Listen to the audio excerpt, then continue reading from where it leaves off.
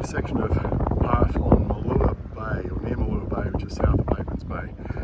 And I was watching a video by Not Just Bikes the other day about a new train station that's being built in an absolutely unpronounceable part of the Netherlands.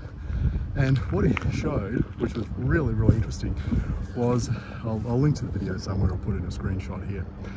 Now what they've done is where the road went under a railway bridge, what they've done is they've actually dug the road in kind of quite deep under the bridge, but the bike path that ran alongside it was at a much higher level. And the reason they did that is because obviously you don't have bikes as tall as trucks towing a trailer, and so they don't need all that clearance. So they could make a much more gentle slope for cyclists. Now in this case at Malua Bay, they've done exactly the opposite.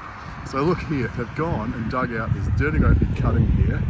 You really can't tell how high up it is where I am here. And they've run the bike path over the top of the hill.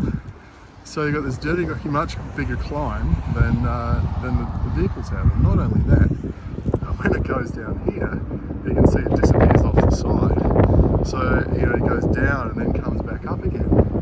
So you've actually got things completely back to front according to the Dutch model.